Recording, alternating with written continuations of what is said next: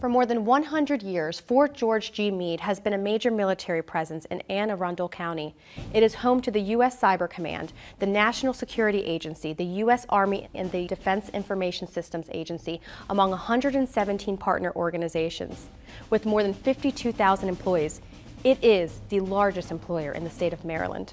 But Fort Meade was not always a powerhouse of cyber technology and intelligence. It began as Camp Meade, while America hastily prepared to enter the First World War. Before the military came to town, there was barely a town to speak of outside of Annapolis and Baltimore. There were lots of peach farms and one-horse towns. In this part of western Anne Arundel County, there wasn't very much development.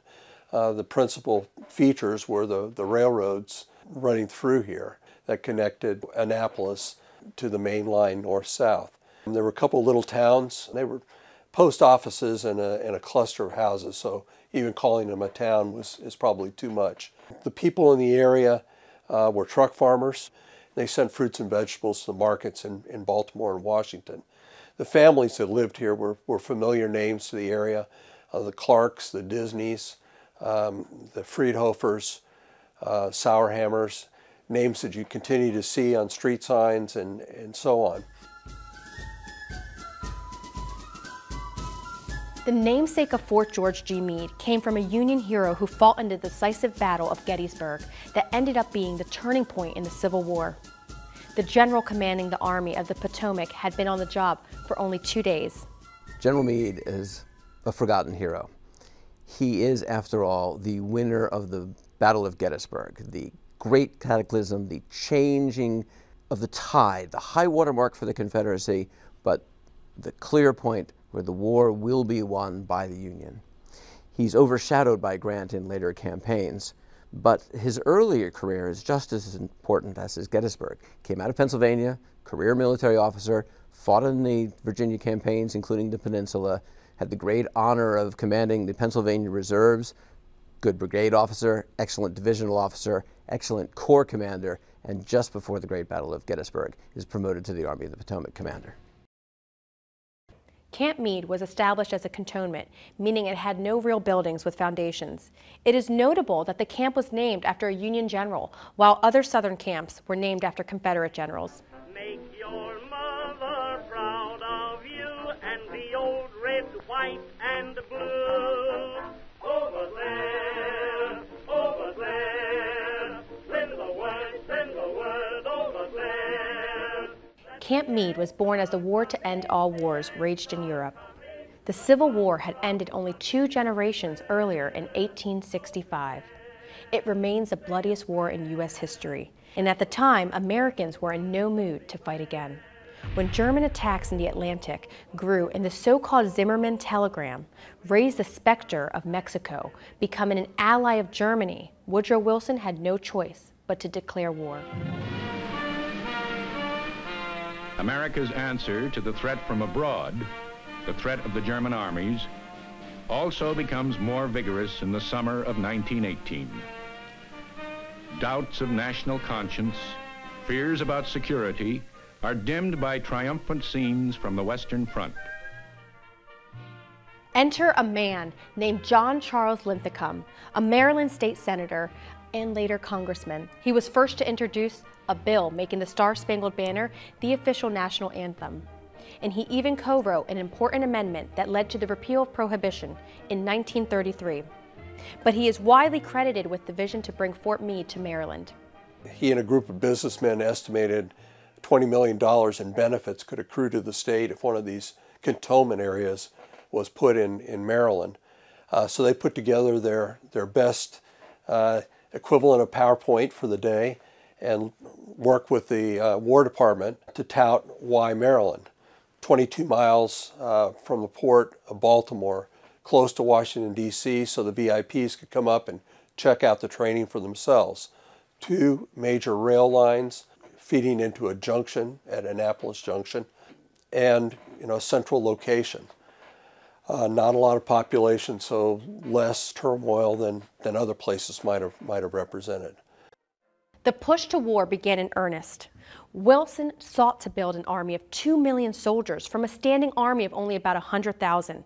The draft was established, and the American doughboy was born. More than 500,000 soldiers would pass through Camp Meade during World War I. What does a 17 or an 18 or a 19-year-old know about war? We had in our institutional memory as a country the Civil War. No one was prepared, even the officers training, for what they were going to see in the battlefields of Europe during World War I. The officers were still being trained in our academies in Napoleonic-style tactics. And they were thrown into a new environment where technology reigned. World War I really started war as we know it today, with sophisticated machinery. So these young men were excited and listened to the recruiters and joined up because they were patriotic, and they had no idea what they were going to see in the battlefields overseas. World War I might have been the beginning of a new era of technology and warfare, but you wouldn't know it from visiting Camp Meade. The car was still a pretty new thing, with the Ford Model T going into production in 1908. That meant that Meade was home to a whole lot of horses. You could have seen up to 12,000 horses there at one time, and that meant 6,000 bales of hay per day. There was a remount station that was established at Camp Meade for the Army to procure horses and mules from all of the surrounding areas and prepared for shipment to France, because artillery pieces tended to be horse or mule drawn. They were still using wagons and that kind of thing. It was still a role for horses and mules in the Army. Our Camp Meade was one of the main assembly points in the mid-Atlantic for livestock to support the Army operations. So yeah, it's a huge logistics challenge to deal with that. The men that were training at Camp Meade in the 79th Division struggled with the lack of equipment. They didn't have rifles. There weren't sufficient rifles to give to the troops, so initially they drilled with wooden staves, pretending they were rifles. There were wooden mock-ups of machine guns and wooden mock-ups of artillery pieces. So it wasn't until really 1918 that sufficient weapons began to arrive at Camp Meade to support more realistic training. Men weren't the only ones heading off to war from Camp Meade. Women were also there as a part of the Signal Corps. They were called Hello Girls because their job was to operate the switchboards on the Western Front. More than 7,000 women applied, but only 450 were accepted to serve overseas. They were trained at Camp Meade. The Hello Girls were the first women who were inducted into the United States Army. The preponderance of them came here once Camp Franklin was built, the Signal Corps School that was here on Camp Meade, and about 425 ladies came through Camp Franklin to get their basic training. And they were given rank. So first lieutenant got the same amount of money that a male lieutenant, which was $33 a month, out of which she had to pay for her own uniform. They had to speak English and French, so there were special requirements that they had to meet that any doughboy didn't. They also had to have switchboard experience, telephone switchboard, and they also could never have been married. The Army didn't want to induct any divorcees or widows that might have children, because a lot of these ladies served right on the front. Grace Benker was one of the most famous Hello Girls because she was the chief operator, worked for President Wilson, and received a Distinguished Service Medal for her actions, which included leading her team through trenches with gas masks and working out of bombed-out buildings on the front. They were put in harm's way because French operators simply wouldn't work. The French had operators, and the French women were a bit snooty, and when an American officer couldn't speak perfect French, je coupe, I cut you off. So that's how they got that nickname, the Hello Girls, because when an officer got through and he heard an American voice, he kept going, hello? And it's like, oh, a hello girl. That's how they got the name. They were so excited to have an American voice on the other end. On the 11th hour of the 11th day of the 11th month of 1918, the war was over less than 2 years after the United States had entered. So after World War I, we'd created a tank corps in France.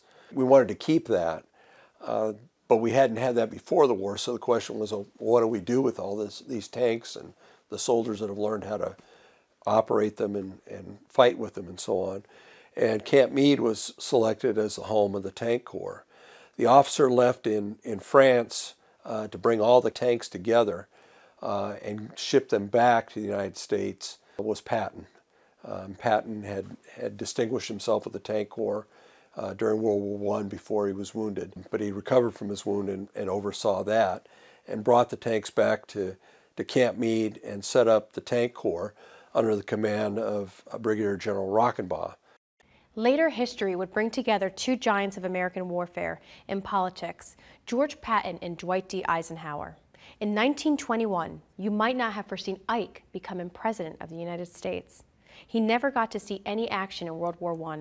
He spent most of the war stateside leading training operations. Patton, on the other hand, was commander of the 304th Tank Brigade in the war and was battle-tested.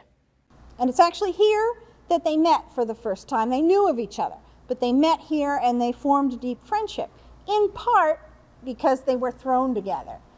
Back then, we provided a house, and it was a duplex for the officers. So Eisenhower and Patton were put next to each other in an officer duplex right here on Camp Meade.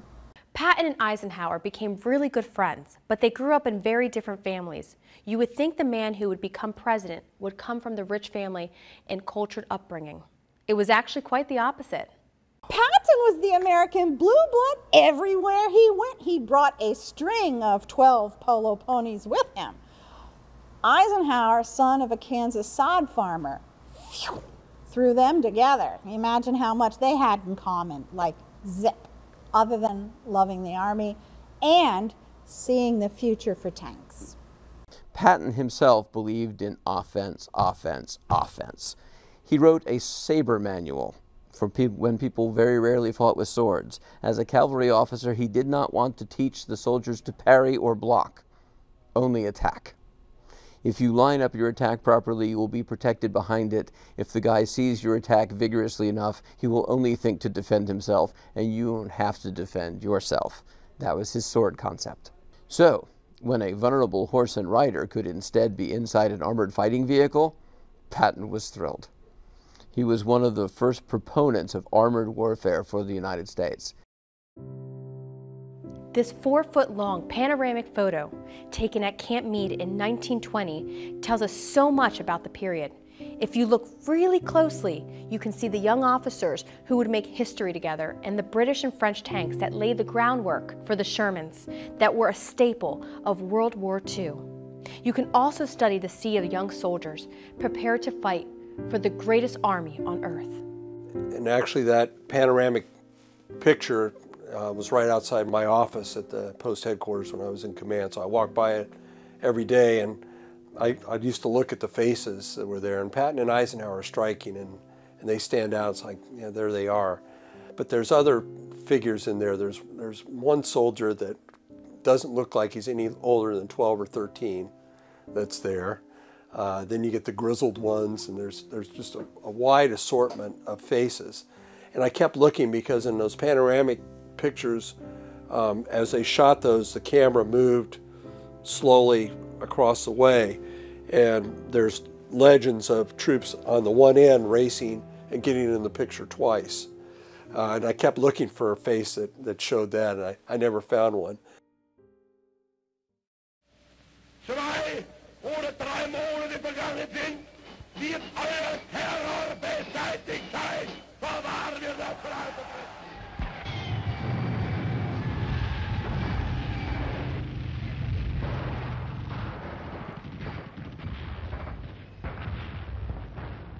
The period at Camp Meade between World War I and World War II was a time of quiet expansion. In 1929, the Army designated the post as Fort George G. Meade. It wasn't until a day that forever lives in infamy that Fort Meade would have to stand up again. December 7th of 1941, the Japanese bombed Pearl Harbor, and President Franklin Roosevelt declared war the next day. No matter how long it may take us to overcome this premeditated invasion, the American people in their righteous might will win through to absolute victory.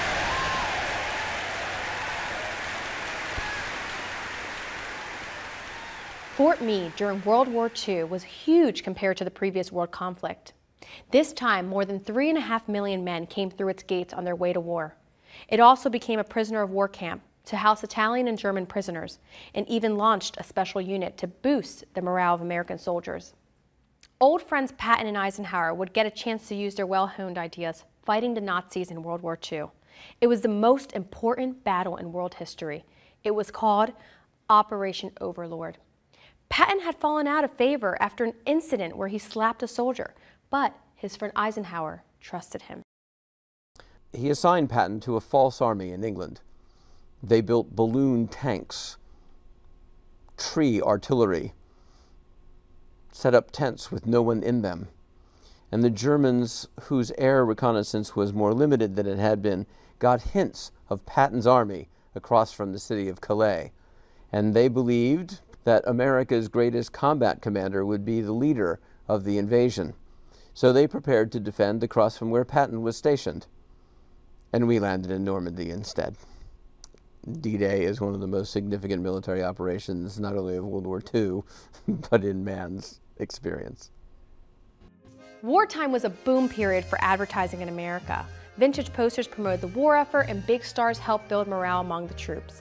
Fort Meade created the Special Services Unit Training Center, where enlisted personnel learned music, entertainment. There was a hint of glitz and glamour to go along with the harsh realities of war. The school was actually in two halves. There was a civilian half and a military half. But both schools trained entertainers to entertain the troops overseas. And not only did we train them how to entertain the troops, but we equipped them to entertain the troops overseas. So a sergeant that was in the Special Services School for the military, he might be issued a kit, like a sports kit would have enough baseball bats and baseball mitts and gloves so that a unit overseas could be sent this sergeant with the kit and they could play baseball in their downtime. And on the civilian side, we didn't just let anyone go over on a ship by themselves and say, I'm here, I want to entertain the troops. They might say something that would actually demoralize our men and women overseas. So we had to kind of help them and escort them and provide for them. We provide for their movements through the troops with escorts and quartermaster support and transportation support. But we also help them to know what to say or do to raise the morale of the troops most effectively. And some of the big names that passed through here, like Don Knotts was here, but he wasn't known as the comedian we all know from the TV show. He was a ventriloquist in World War II. All the starlets, you name them, they were here. So Marlene Dietrich, we have photos of Marlene Dietrich and all the officers fawning over to assist her wherever she went. And we had Glenn Miller pass through here.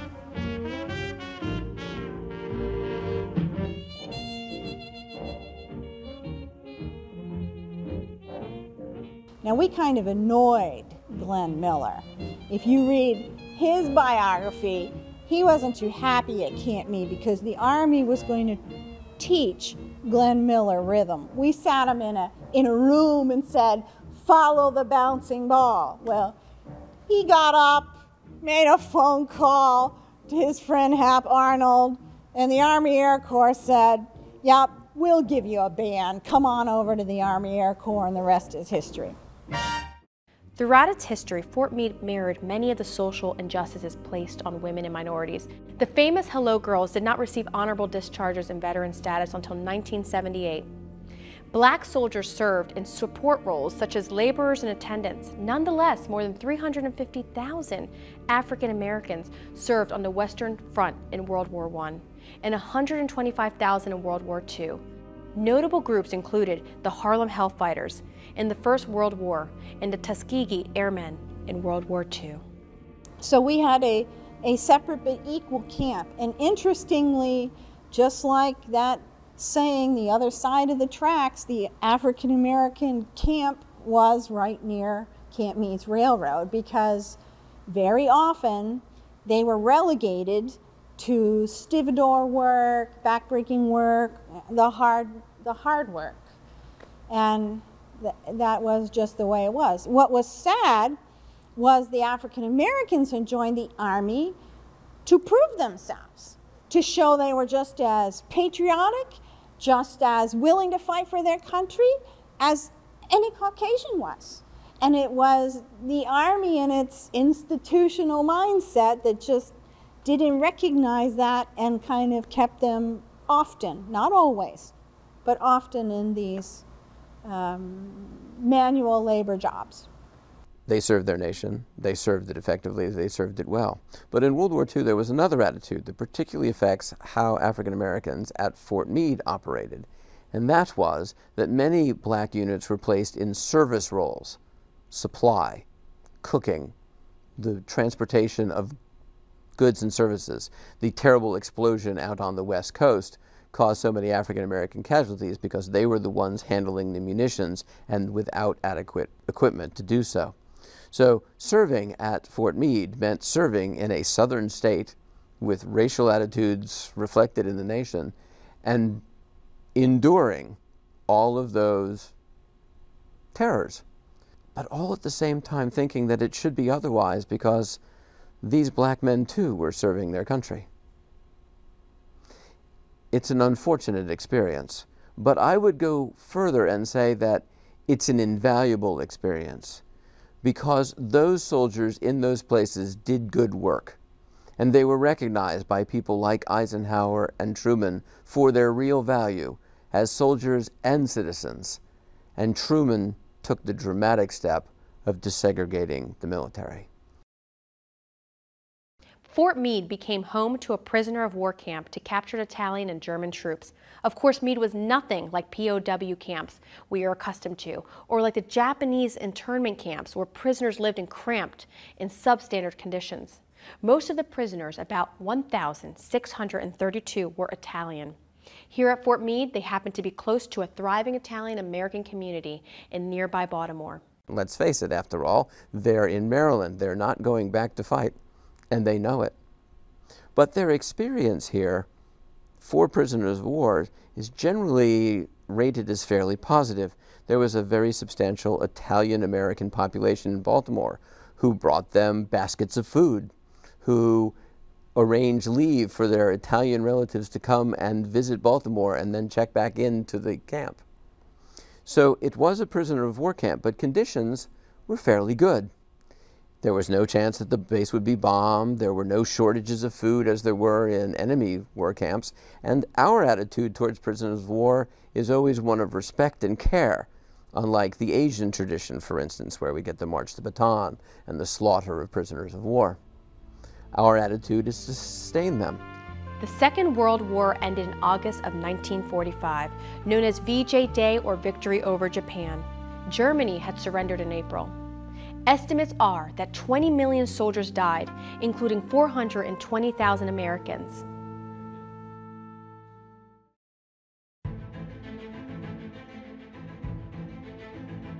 The biggest event that ushered in the modern era at Fort Meade happened in 1957 when the National Security Agency came to town. NSA is known locally as no such agency for the classified nature of its operation. NSA was established to perform national signals intelligence work for both the National Command Authority and the new Department of Defense. Up until that time, each of the military services had their own signals intelligence capabilities and units. What they weren't good at doing was sharing across the services what they were collecting in a seamless way.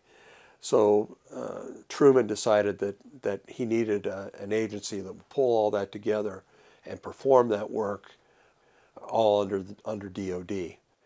So plans began in 1954 and 1957. The National Security Agency began operations in Fort Meade. And probably at the time, nobody realized what a dramatic event that was. Prior to that, because of our past history in World War I of being the armor school, where we were near a port, we were still armor in that during Operation Gyroscope, we would collect armor here, train here, and then the men would get on ships and go do Eastern Border Guard duty. So from the whole Cold War, all during Operation Gyroscope, we had armor here. But when NSA came, we kind of changed.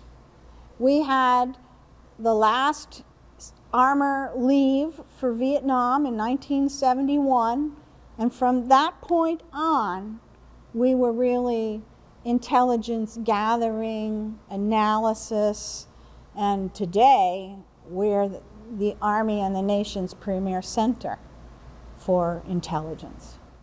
The rest, as they say, is history. Fort Meade has been evolving ever since the establishment of the NSA. A move was made to locate the Library of Congress on post in 2009, as well as the U.S. Cyber Command. Indeed, in today's world, acts of terror could come not only from a few extremists in suicide vests, but from a few keystrokes on the computer, a weapon of mass disruption.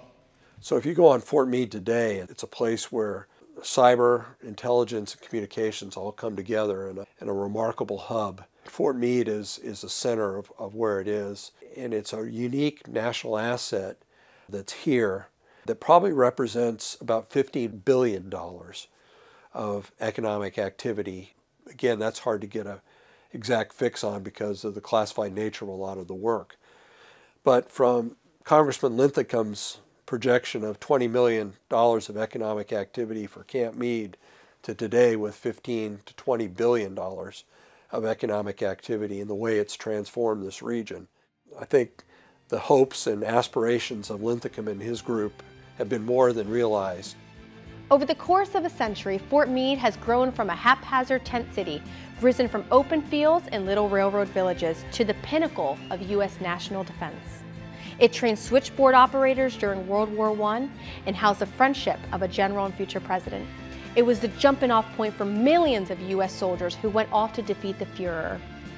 And in the invention of new agencies that would change the world through intelligence gathering and cybersecurity. Today's Fort Meade is a critical part of our nation's military. It is also a part of our history.